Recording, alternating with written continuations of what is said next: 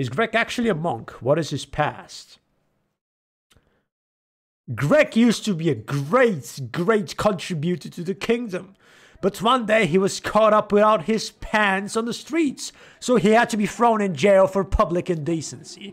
But hey, the wealthy people, you know, the king and all that, they were already walking naked in their palaces. But no, Grek walking around outside the fucking city, dad. In the wilderness like a true animal. Like a true beast.